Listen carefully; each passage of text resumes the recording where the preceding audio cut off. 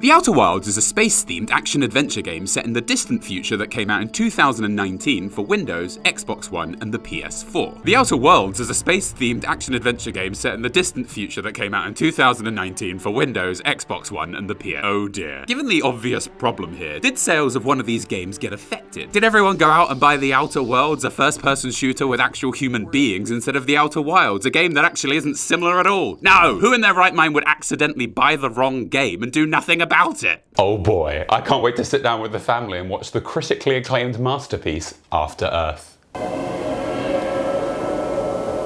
Oh, would you look at that? I've put on Saw 2 again. Oh well, too late now. Shield your eyes, children. The Outer Wilds, which is the game I'm reviewing, is a game about exploring a solar system filled with varied and interesting planets. Now, you know me, I love space exploration. Something about drifting up into the majesty of space, discovering an unknown planet on the horizon, setting course, then accidentally braking too late and colliding with it at the speed of sound.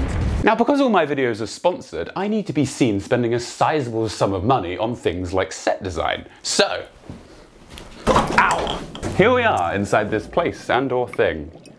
I didn't know where we'd be filming, so I haven't updated the script yet. Yeah, I put in the effort, not like this guy. Oh, this video is sponsored by honey, so I'm going to eat 2 bottles of honey. Oh, I hope your accountant can work out how to expense such steep overheads. Now, this video is going to spoil the entire game, so if you haven't done so already, go and play it now. The real gamers are going to stay up and chat. You start the Outer Wilds as a Hearthian, a 4-eyed being from the planet Timber Hearth. Your species has recently developed space travel and is enjoying its many benefits. Today is launch day, so you say goodbye to all of your friends, encounter a strange alien statue that gives you the eye, 3 of them to be exact, and you take off just in time to see your sun go supernova and your whole solar system goes the way of my career after those photos got out. You wake up back where you started and learn that time is repeating itself. Every 22 minutes, your sun goes pfft. But you wake up seemingly before this all happened and are the only one that seems to know it happened at all. And so starts your adventure where you travel around your solar system learning how to stop whatever is causing your sun to explode and thus saving all of your friends in the process. So as you can imagine, as an opening of a game goes, this is all pretty enthralling. The true genius in this opening for me though is the design of the Hearthians themselves. So you can warn them of this impending threat to all known life in the solar system and they just say, oh yeah, I heard our sun could do that. The Hearthians simply don't give a fuck. Consequently, all their spaceships are effectively death traps. At one point, someone tells you that the autopilots on the ships don't have any avoidance systems, but he's so nonchalant about it. You just think, oh well, I'll stick it on and go sort out the ship computer. A few moments later. There we have it, another job well done. Oh no, not again! What is it with these games and me colliding with stars? The importance of all this though is that the Hearthians help set up the tone of this game as the jaunty space adventure it is. See, the unending vacuum of space can be a little scary, but this opening assures us everything will be kept both fun and light.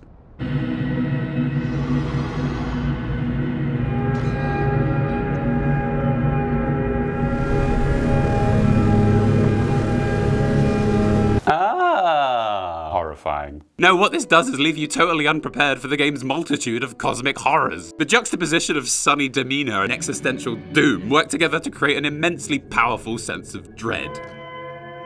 See, the longer the note, the more dread. We also quickly learn there's going to be absolutely no markers or instructions telling you where to go or what to do, and it's so fucking refreshing. I am absolutely sick of being told exactly what to do all the time in every game I play. Pick up your hat. I don't need to be told this. I'm not a child. Look, I could pick up a hat any day of the week. I don't need to. Oh, fuck! Early on, one of your friends tells you there's a water planet nearby and it has a mysterious current that stops anyone from getting to its center. Do you think we need a quest marker to tell us to get to the center of Giant's Deep? No, it's become our new life goal. It's somehow to stop the sun from exploding, but let's face it, it isn't quite as crucial as pick up hat. All right, I've got you this time. I just had my wisdom teeth pulled and nothing hurts more than screaming. I hope someone found that funny. The driving force of this story is to find logs left by an ancient advanced race known as the Nomai, who used to live in this solar system. And it's clear these logs probably hold the secret to learning what is causing the sun to explode and the time loop we're currently stuck in. Now we leave our planet and we very quickly run into some issues. About half of this game is spent on just 2 of the many planets in this solar system. One of these 2 is Brittle Hollow. This planet has a volcanic moon spraying the surface with fiery rocks, is slowly breaking up and collapsing into itself, and at its center is a black hole that teleports any falling objects to a distant white hole out in space. And while this is all amazing to discover and learn about, it makes exploring Brittle Hollow an absolute nightmare. You only explore this enormous planet from below the surface, so if you slip up even once while exploring, you're invariably pulled into the giant black hole below and teleported to the complete other side of the solar system. And from here it takes at least 3 or 4 minutes just to get back. And there are so many situations where you're at risk of this happening. You have to traverse upside down paths, vertical paths, jump between vertical walls trying to stick landings while the screen rotates, and if you mess up even one of these jumps, it's into the black hole with you. Yeah. Here I am getting ready to travel from one tractor beam to another, and I think you can sense my terrified panic that I'm gonna miss and have to start this whole area all over again. Oh God, please! Miss a jump, run out of fuel, run out of oxygen, be on a platform that starts collapsing randomly without warning, and it's back to the outskirts of the solar system for you. It looks like I've turned into a farmer now. Yeah. And remember, the sun is still exploding every 20 minutes, which also sends you all the way back to your home planet. With all this in mind, I'd say the average person will need to voyage to and explore Brittle Hollow at least 5 or 6 times just to see it all. But up is not jump, I hear you say. That's only one planet. And to that I say, don't call me up is not jump. There's also the Hourglass Twins, which are 2 orbiting planets. Ember Twin is a huge series of intertwining cave systems, while Ash Twin is a big ball of sand. At the start of each time loop, Ash Twin starts transferring its sand to Ember Twin. This fills it up and alters both of the planet's landscapes over time. Now again, all of this is fucking genius, and it's all programmed perfectly. But do you know what makes exploring a huge network of intertwining caves not enjoyable? Is it the whole planet looking identical? Is it the looming sun ready to go supernova at any moment? Or is it the entire cave network filling up with sand, quickly blocking off all the areas you really need to get to? There's even a puzzle where you need to travel to Brittle Hollow, traverse the underside, activate a switch, get back to the surface, leave the planet, travel to Ash Twin, land on it, wait for enough sand to leave the planet, find a teleporter, and get teleported back to Brittle Hollow. And when you finally do all of this, and I'm not fucking joking, if you press jump, this button here, you disconnect from the surface of Brittle Hollow and immediately fall into the black hole, teleporting you to the other side of the solar system. I'll send you through a fucking black hole. There, we never have to think about that plan. Ow! The other half of this game, however, is genuinely some of the best shit I've ever seen in my life. Wait, better shit than this? I'd like to see them try. Dark Bramble is covered in interdimensional portals that warp space-time and is filled with giant screaming anglerfish of death. There's a moon that exhibits quantum behavior on a macro scale, so every time you stop observing it, it disappears and eventually starts orbiting a different planet. There's a giant ocean planet filled with electrified glowing jellyfish. No, wait, let's go back to that moon again. In 1803, Thomas Young dramatically informed the Royal Society of London that he had invented an experiment that proved if you simply observe an electron, it can change its behavior on a quantum level. Now, this disproved quite a few things, one of which being Newton's theory of particles. Ah, that Newton, he's so smug. All he did was discover gravity. Gravity! Is gravity really that hard to discover? I mean, it's everywhere. Watch. Right. Here. See? Wait a minute, is that portal still? Oh, for God's sake.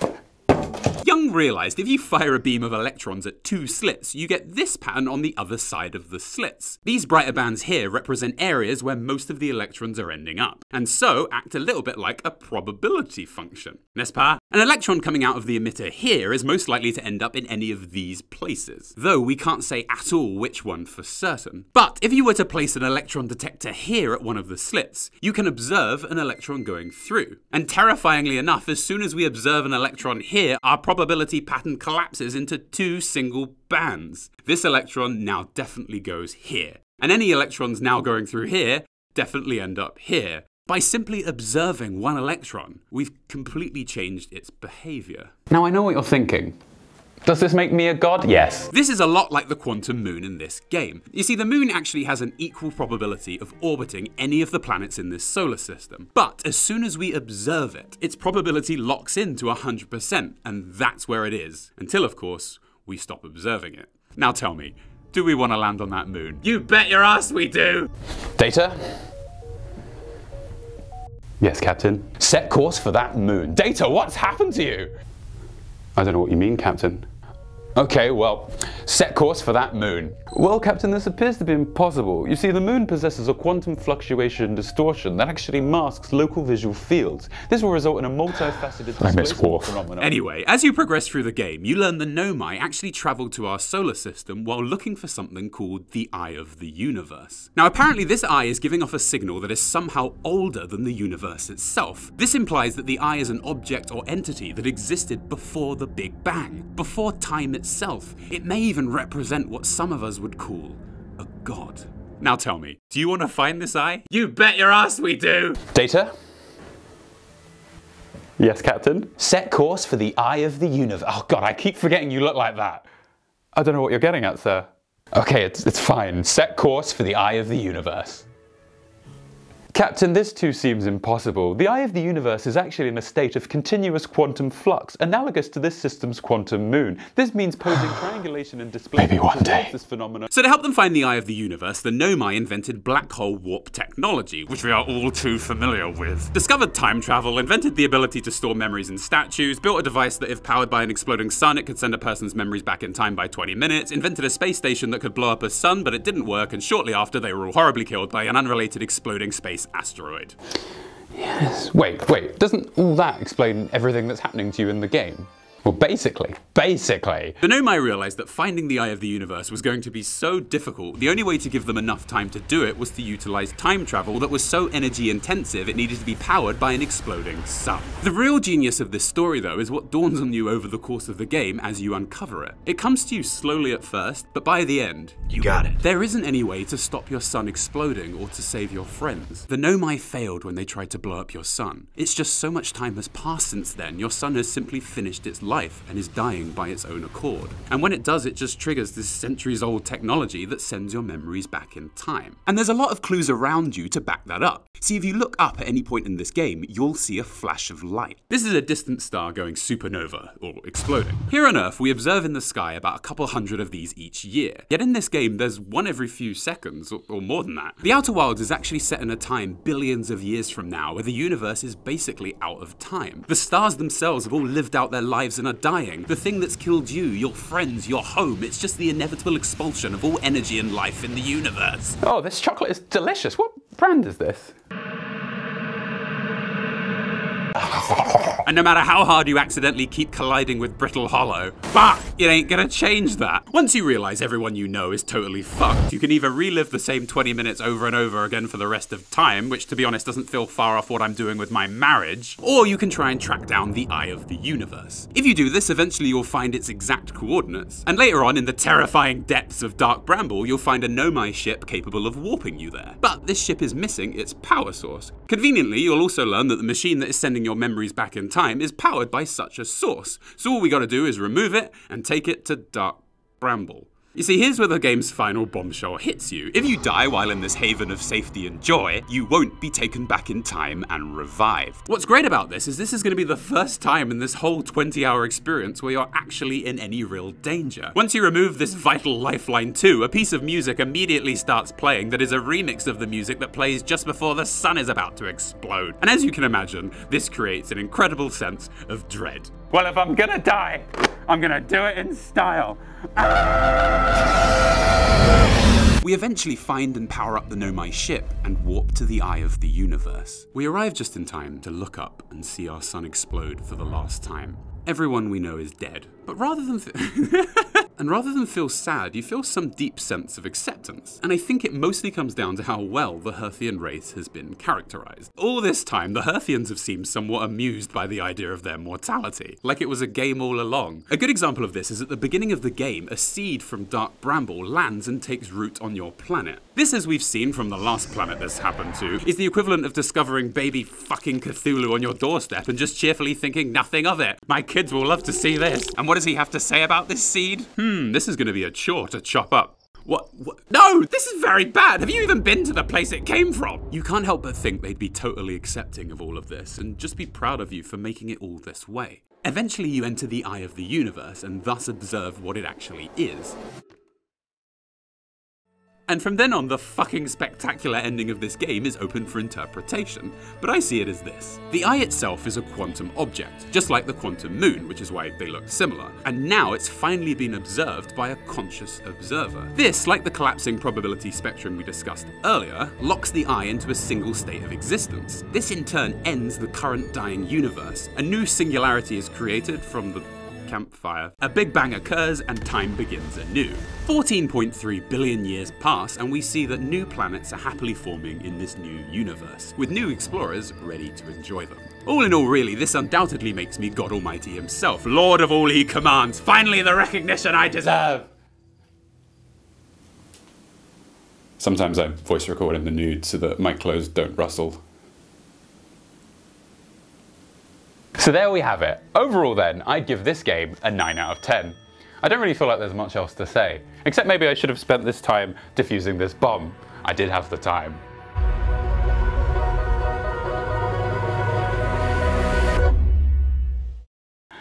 Oh, I guess it's been deactivated.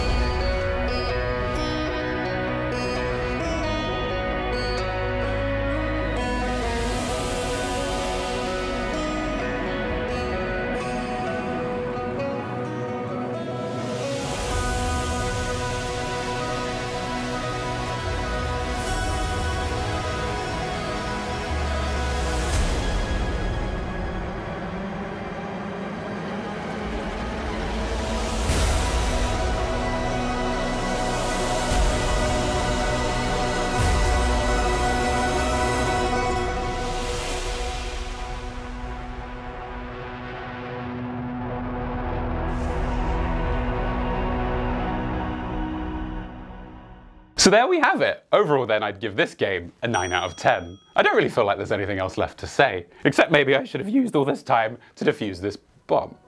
Wait, haven't I already said all this before? Oh god, I'm stuck in a time...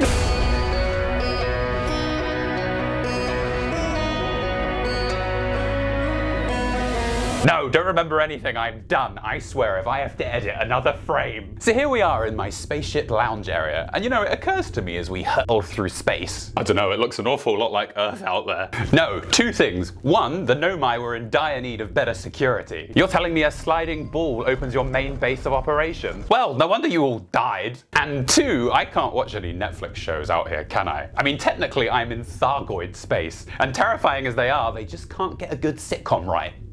What's that? Oh wait, no, sorry, that's my space phone. Or as we call them out here in space, a mobile.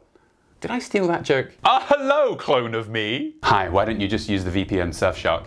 Ah, another great idea from clone number 1271121711121. Surfshark is a VPN that lets you virtually place your phone, tablet, laptop, or TV in any country. So no matter where you are, you can stream content from any country in the world.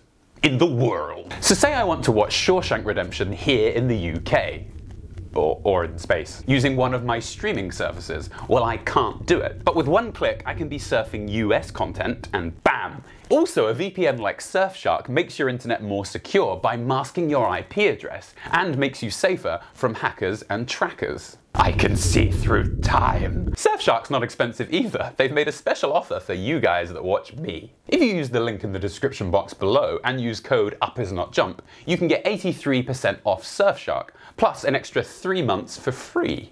And now I'm going to utilize ball technology to close my airlock. Yes. Thanks for watching everyone, and I'll see you next time.